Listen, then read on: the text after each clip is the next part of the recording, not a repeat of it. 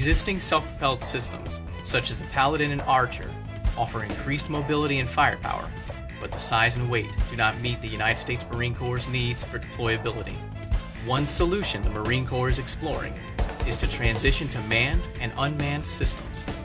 Manned, self-propelled systems start with two competing requirements: crew survivability and weapon employment. Combining these two disparate requirements has obvious first-order effects. Both necessitate significant weight and volume on the same platform. Providing crew protection against blast overpressure, shock, and gas toxicity adds to the complexity and cost to self-propelled systems. By physically separating the crew from the weapon, the crew can be located in vehicles already optimized for personnel, like the Humvee and JLTV, while the unmanned system can be optimized to accommodate the weapon.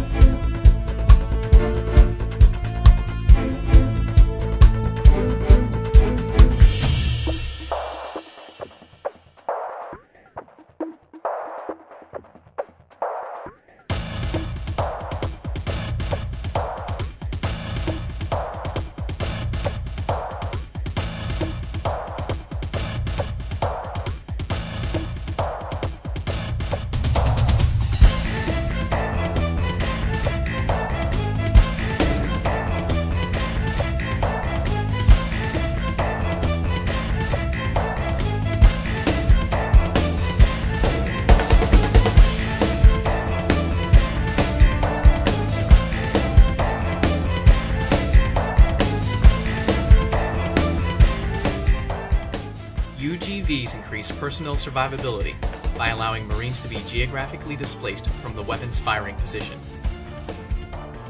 Common chassis maximize mobility while reducing cost and logistical burden.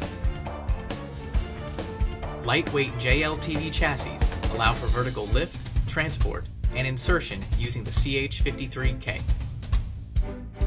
Vertically transportable JLTV variants can be employed from distributed locations and naval platforms.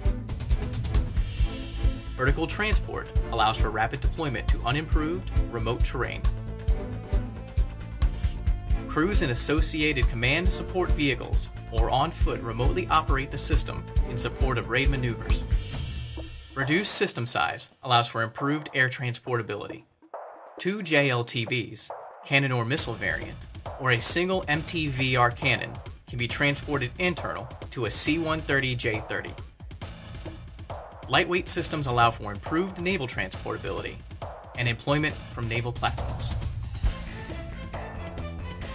Reduced system size allows for an increased mission profile.